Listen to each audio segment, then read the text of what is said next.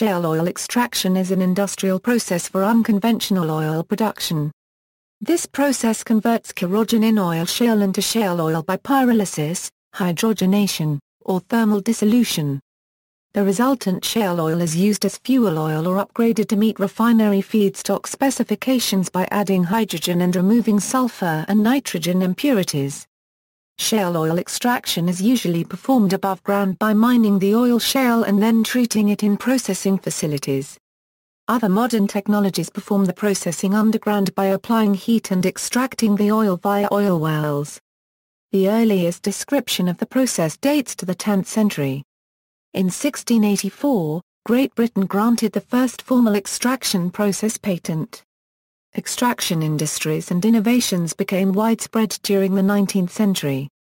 The industry shrank in the mid-20th century following the discovery of large reserves of conventional oil, but high petroleum prices at the beginning of the 21st century have led to renewed interest, accompanied by the development and testing of newer technologies. As of 2010, major long-standing extraction industries are operating in Estonia, Brazil, and China. Its economic viability usually requires a lack of locally available crude oil. National energy security issues have also played a role in its development. Critics of shale oil extraction pose questions about environmental management issues, such as waste disposal, extensive water use, wastewater management, and air pollution. History. In the 10th century, the Arabian physician Mazowai al-Madini wrote of his experiments in extracting oil from some kind of bituminous shale. The first shale oil extraction patent was granted by the British Crown in 1684 to three people who had found a way to extract and make great quantities of pitch, tar, and oil out of a sort of stone. Modern industrial extraction of shale oil originated in France with the implementation of a process invented by Alexander Selig in 1838, improved upon a decade later in Scotland using a process invented by James Young. During the late 19th century, plants were built in Australia, Brazil, Canada, and the United States. The 1894 invention of the Pumpston retort, which was much less reliant on coal heat than its predecessors, marked the separation of the oil shale industry from the coal industry. China, Estonia, New Zealand, South Africa, Spain, Sweden, and Switzerland began extracting shale oil in the early 20th century. However, crude oil discoveries in Texas during the 1920s and in the Middle East in the mid-20th century brought most oil shale industries to a halt. In 1944, the U.S. recommenced shale oil extraction as part of its synthetic liquid fuels program. These industries continued until oil prices fell sharply in the 1980s. The last oil shale retort in the U.S., operated by Unocal Corporation, closed in 1991. The U.S. program was restarted in 2003, followed by a commercial leasing program in 2005 permitting the extraction of oil shale and oil sands on federal lands in accordance with the Energy Policy Act of 2005. As of 2010, shale oil extraction is in operation in Estonia, Brazil, and China. In 2008, their industries produced about 930,000 metric tons of shale oil. Australia, the US, and Canada have tested shale oil extraction techniques via demonstration projects and are planning commercial implementation. Morocco and Jordan have announced their intent to do the same. Only 4 processes are in commercial use: Kivita, Galota, Fushun, and Petrozex. Processing principles. Shale oil extraction process decomposes oil shale and converts its kerogen into shale oil a petroleum-like synthetic crude oil. The process is conducted by pyrolysis, hydrogenation, or thermal dissolution. The efficiencies of extraction processes are often evaluated by comparing their yields to the results of a Fisher assay performed on a sample of the shale.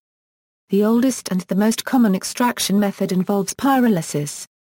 In this process, oil shale is heated in the absence of oxygen until its kerogen decomposes into condensable shale oil vapors and non-condensable combustible oil shale gas. Oil vapors and oil shale gas are then collected and cooled, causing the shale oil to condense. In addition, oil shale processing produces spent oil shale, which is a solid residue. Spent shale consists of inorganic compounds and a carbonaceous residue formed from kerogen. Burning the char off the spent shale produces oil shale ash. Spent shale and shale ash can be used as ingredients in cement or brick manufacture. The composition of the oil shale may lend added value to the extraction process through the recovery of byproducts, including ammonia, sulfur, aromatic compounds, pitch, asphalt, and waxes. Heating the oil shale to pyrolysis temperature and completing the endothermic kerogen decomposition reactions require a source of energy. Some technologies burn other fossil fuels such as natural gas, oil, or coal to generate this heat, and experimental methods have used electricity, radio waves, microwaves, or reactive fluids for this purpose. Two strategies are used to reduce, and even eliminate, external heat energy requirements. The oil shale gas and char byproducts generated by pyrolysis may be burned as a source of energy, and the heat contained in hot spent oil shale and oil shale ash may be used to preheat the raw oil shale. For ex situ processing, oil shale is crushed into smaller pieces, increasing surface area for better extraction. The temperature at which decomposition of oil shale occurs depends on the time scale of the process. In ex situ retorting processes, it begins at 300 degrees Celsius and proceeds more rapidly and completely at higher temperatures. The amount of oil produced is the highest when the temperature ranges between 480 and 520 degrees Celsius. The ratio of oil shale gas to shale oil generally increases along with retorting temperatures. For a modern in situ process, which might take several months of heating, decomposition may be conducted at temperatures as low as 250 degrees Celsius. Temperatures below 600 degrees Celsius are preferable, as this prevents the decomposition of limestone and dolomite in the rock and thereby limits carbon dioxide emissions and energy consumption. Hydrogenation and thermal dissolution extract the oil using hydrogen donors, solvents, or a combination of these. Thermal dissolution involves the application of solvents at elevated temperatures and pressures, increasing oil output by cracking the dissolved organic matter. Different methods produce shale oil with different properties. Classification of extraction technologies. Industry analysts have created several classifications of the technologies used to extract shale oil from oil shale. By process principles, based on the treatment of raw oil shale by heat and solvents, the methods are classified as pyrolysis, hydrogenation, or thermal dissolution. By location, a frequently used distinction considers whether processing is done above or below ground, and classifies the technologies broadly as ex situ or in situ. In ex situ processing, also known as above-ground retorting, the oil shale is mined either underground or at the surface and then transported to a processing facility. In contrast, in situ processing converts the kerogen while it is still in the form of an oil shale deposit, following which it is then extracted via oil wells, where it rises in the same way as conventional crude oil. Unlike ex situ processing, it does not involve mining or spent oil shale disposal above ground as spent oil shale stays underground. By heating method, the method of transferring heat from combustion products to the oil shale may be classified as direct or indirect. While methods that allow combustion products to contact the oil shale within the retort are classified as direct, methods that burn materials external to the retort to heat another material that contacts the oil shale are described as indirect. By heat carrier, based on the material used to deliver heat energy to the oil shale, processing technologies have been classified into gas heat carrier, solid heat carrier, wall conduction, reactive fluid, and volumetric heating methods. Heat carrier methods can be subclassified as direct or indirect. The following table shows extraction technologies classified by heating method, heat carrier and location. By raw oil shale particle size, the various ex situ processing technologies may be differentiated by the size of the oil shale particles that are fed into the retorts. As a rule, gas heat carrier technologies process oil shale lumps varying in diameter from 10 to 100 mm, while solid heat carrier and wall conduction technologies process fines which are particles less than 10 mm in diameter. By retort orientation, Ex situ technologies are sometimes classified as vertical or horizontal. Vertical retorts are usually shaft kilns where a bed of shale moves from top to bottom by gravity. Horizontal retorts are usually horizontal rotating drums or screws where shale moves from one end to the other. As a general rule, vertical retorts process lumps using a gas heat carrier, while horizontal retorts process fines using solid heat carrier. By complexity of technology, in situ technologies are usually classified either as true in situ processes or modified in situ processes. True in situ processes do not involve mining or crashing the oil shale. Modified in situ processes involve drilling and fracturing the target oil shale deposit to create voids in the deposit. The voids enable a better flow of gases and fluids through the deposit, thereby increasing the volume and quality of the shale oil produced. Ex situ technologies internal combustion internal combustion technologies burn materials within a vertical shaft retort to supply heat for pyrolysis. Typically raw oil shale particles between 12 mm and 75 mm in size are fed into the top of the retort and are heated by the rising hot gases, which pass through the descending oil shale, thereby causing decomposition of the kerogen at about 500 degrees Celsius. Shale oil mist, evolved gases and cooled combustion gases are removed from the top of the retort, then moved to separation equipment. Condensed shale oil is collected, while non-condensable gas is recycled and used to carry heat up the retort. In the lower part of the retort, air is injected for the combustion, which heats the spent oil shale and gases to between 700 degrees Celsius and 900 degrees Celsius. Cold recycled gas may enter the bottom of the retort to cool the shale ash. The Union A and Superior direct processes depart from this pattern. In the Union A process, oil shale is fed through the bottom of the retort and a pump moves it upward. In the Superior direct process, oil shale is processed in a horizontal, segmented, donut-shaped traveling grate retort. Internal combustion technologies such as the Pyrolysis are thermally efficient, since combustion of char on the spent shale and heat recovered from the shale ash and evolved gases can provide all the heat requirements of the retort. These technologies can achieve 80 to 90% of Fisher-Assay yield. Two well-established shale oil industries use internal combustion technologies. Kivita process facilities have been operated continuously in Estonia since the 1920s, and a number of Chinese companies operate Foshan process facilities. Common drawbacks of internal combustion technologies are that the combustible oil shale gas is diluted by combustion gases and particles smaller than 10 mm cannot be processed. Uneven distribution of gas across the retort can result in blockages when hotspots cause particles to fuse or disintegrate. Hot recycled solids Hot recycled solids technologies deliver heat to the oil shale by recycling hot solid particles, typically oil shale ash. These technologies usually employ rotating kiln or fluidized bed retorts, fed by fine oil shale particles generally having a diameter of less than 10 mm. Some technologies use particles even smaller than 2.5 mm. The recycled particles are heated in a separate chamber vessel to about 800 degrees Celsius and then mixed with the raw oil shale to cause the shale to decompose at about 500 degrees Celsius. Oil vapor and shale oil gas are separated from the solids and cooled to condense and collect the oil. Heat recovered from the combustion gases and shale ash may be used to dry and preheat the raw oil shale before it is mixed with the hot recycled solids.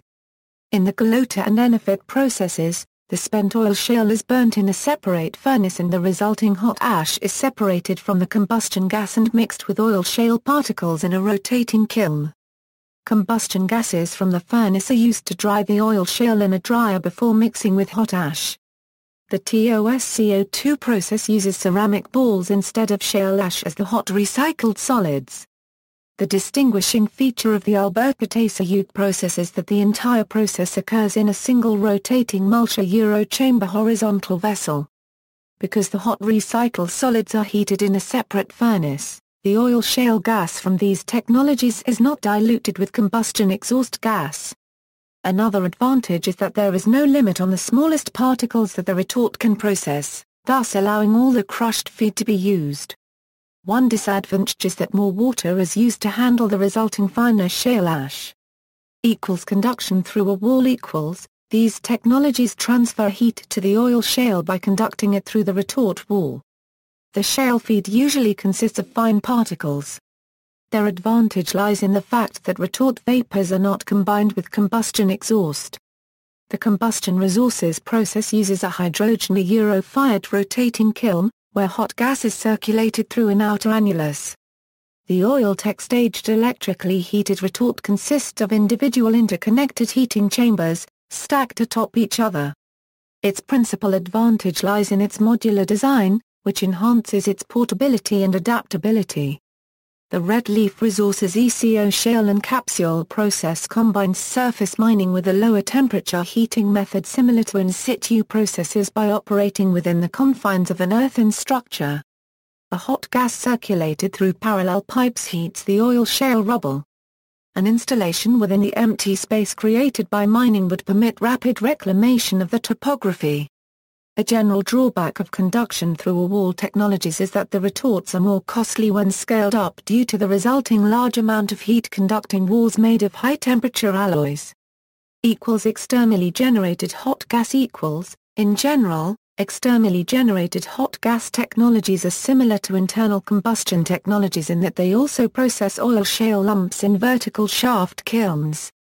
Significantly, though, the heat in these technologies is delivered by gases heated outside the retort vessel, and therefore the retort vapors are not diluted with combustion exhaust. The Petrozegs and Parahu indirect employ this technology. In addition to not accepting fine particles as feed, these technologies do not utilize the potential heat of combusting the char on the spent shale and thus must burn more valuable fuels. However, due to the lack of combustion of the spent shale, the oil shale does not exceed 500 degrees Celsius and significant carbonate mineral decomposition and subsequent CO2 generation can be avoided for some oil shales. Also, these technologies tend to be the more stable and easier to control than internal combustion or hot solid recycle technologies. Reactive fluids kerogen is tightly bound to the shale and resists dissolution by most solvents. Despite this constraint, extraction using especially reactive fluids has been tested, including those in a supercritical state. Reactive fluid technologies are suitable for processing oil shales with a low hydrogen content. In these technologies, hydrogen gas or hydrogen donors react with coke precursors. Reactive fluid technologies include the IGT high-torque process, donor solvent processes, and the Chattanooga fluidized bed reactor. In the IGT high-torque oil shale is processed in a high-pressure hydrogen environment. The Chattanooga process uses a fluidized bed reactor and an associated hydrogen-fired heater for oil shale thermal cracking and hydrogenation. Laboratory results indicate that these technologies can often obtain significantly higher oil yields than pyrolysis processes. Drawbacks are the additional cost and complexity of hydrogen production and high-pressure retort vessels. Plasma gasification several experimental tests have been conducted for the oil shale gasification by using plasma technologies. In these technologies, oil shale is bombarded by radicals. The radicals crack kerogen molecules forming synthetic gas and oil. Air, hydrogen or nitrogen are used as plasma gas and processes may operate in an arc, plasma arc, or plasma electrolysis mode. The main benefit of these technologies is processing without using water. In situ technologies heat oil shale underground by injecting hot fluids into the rock formation, or by using linear or planar heating sources followed by thermal conduction and convection to distribute heat through the target area. Shale oil is then recovered through vertical wells drilled into the formation. These technologies are potentially able to extract more shale oil from a given area of land than conventional ex-situ processing technologies, as the wells can reach greater depths than surface mines. They present an opportunity to recover shale oil from low-grade deposits that traditional mining techniques could not extract. During World War II, a modified in-situ extraction process was implemented without significant success in Germany. One of the earliest successful in situ processes was underground gasification by electrical energy, a process exploited between 1940 and 1966 for shale oil extraction at Kvarntorp in Sweden. Prior to the 1980s, many variations of the in situ process were explored in the United States. The first modified in situ oil shale experiment in the United States was conducted by Occidental Petroleum in 1972 at Logan Wash, Colorado. Newer technologies are being explored that use a variety of heat sources and heat delivery systems. Wall conduction Wall conduction in situ technologies use heating elements or heating pipes placed within the oil shale formation. The Shale in situ conversion process uses electrical heating elements for heating the oil shale layer to between 650 and 700 degrees Fahrenheit over a period of approximately 4 years. The processing area is isolated from surrounding groundwater by a freeze wall consisting of wells filled with a circulating super-chilled fluid. Disadvantages of this process are large electrical power consumption, extensive water use, and the risk of groundwater pollution. The process was tested since the early 1980s at the Mahogany test site in the Patience Basin. 1,700 barrels of oil were extracted in 2004 at a 30 by 40-foot testing area. In the CCR process proposed by American Shale Oil, superheated steam or another heat transfer medium is circulated through a series of pipes placed below the oil shale layer to be extracted. The system combines horizontal wells, through which steam is passed, and vertical wells, which provide both vertical heat transfer through refluxing of converted shale oil and a means to collect the produced hydrocarbons. Heat is supplied by combustion of natural gas or propane in the initial phase and by oil shale gas at a later stage. The geothermic fuel cells process proposed by Independent Energy Partners extracts shale oil by exploiting a high-temperature stack of fuel cells. The cells, placed in the oil shale formation, are fueled by natural gas during a warm-up period and afterward by oil shale gas generated by its own waste heat. Externally generated hot gas Externally generated hot gas in situ technologies use hot gases heated above ground and then injected into the oil shale formation. The Chevron crush process, which was researched by Chevron Corporation in partnership with Los Alamos National Laboratory, injects heated carbon dioxide into the formation via drilled wells and to heat the formation through a series of horizontal fractures through which the gas is circulated.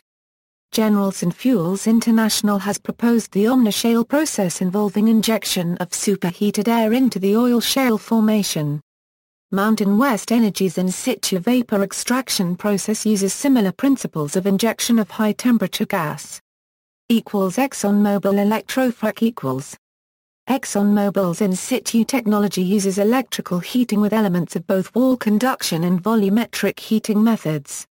It injects an electrically conductive material such as calcined petroleum coke into the hydraulic fractures created in the oil shale formation, which then forms a heating element. Heating wells are placed in a parallel row with a second horizontal well intersecting them at their toe. This allows opposing electrical charges to be applied at either end.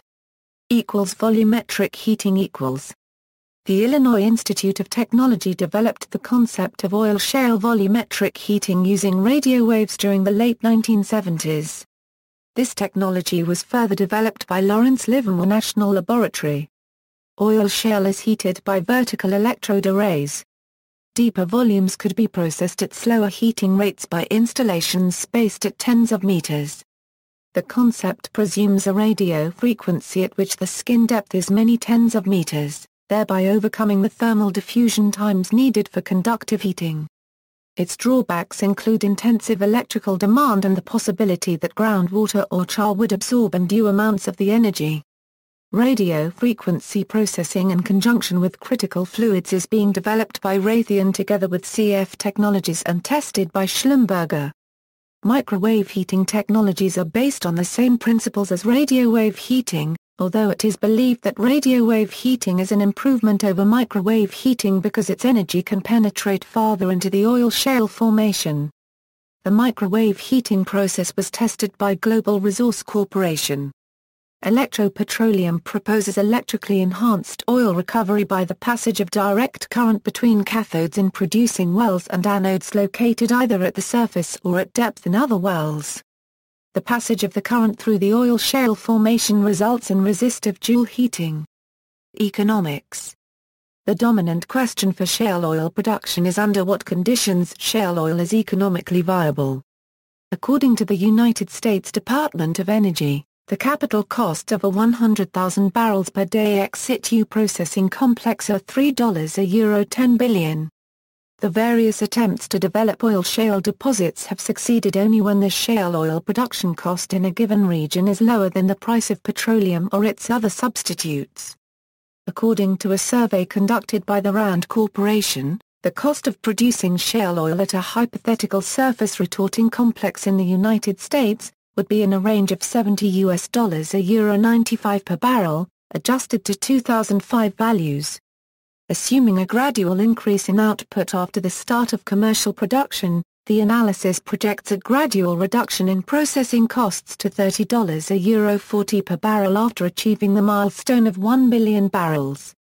The United States Department of Energy estimates that the ex situ processing would be economic at sustained average world oil prices above US $54 per barrel, and in situ processing would be economic at prices above $35 per barrel. These estimates assume a return rate of 15%. Royal Dutch Shell announced in 2006 that its Shell ICP technology would realize a profit when crude oil prices are higher than $30 per barrel, while some technologies at full-scale production assert profitability at oil prices even lower than $20 per barrel. To increase the efficiency of oil shale retorting and by this the viability of the shale oil production, researchers have proposed and tested several co-pyrolysis processes, in which other materials such as biomass, peat, waste bitumen, or rubber and plastic wastes are retorted along with the oil shale. Some modified technologies propose combining a fluidized bed retort with a circulated fluidized bed furnace for burning the byproducts of pyrolysis and thereby improving oil yield, increasing throughput, and decreasing retorting time. Other ways of improving the economics of shale oil extraction could be to increase the size of the operation to achieve economies of scale, use oil shale that is a byproduct of coal mining such as at Foshan, China, produce specialty chemicals as by Varakaimia Group in Estonia, co-generate electricity from the waste heat and process high-grade oil shale that yields more oil per shale processed. A possible measure of the viability of oil shale as an energy source lies in the ratio of the energy in the extracted oil to the energy used in its mining and processing. A 1984 study estimated the EROEI of the various known oil shale deposits as varying between 0.7 and €13.3. Some companies and newer technologies assert an EROEI between 3 and 10. According to the World Energy Outlook 2010, the EROEI of ex situ processing is typically 4 to 5, while of in situ processing it may be even as low as 2. To increase the EROEI, several combined technologies were proposed. These include the usage of process waste heat, for example gasification or combustion of the residual carbon, and the usage of waste heat from other industrial processes, such as coal gasification and nuclear power generation. The water requirements of extraction processes are an additional economic consideration in regions where water is a scarce resource. Environmental considerations. Objections to its potential environmental impact have stalled governmental support for extraction of shale oil in some countries, such as Australia.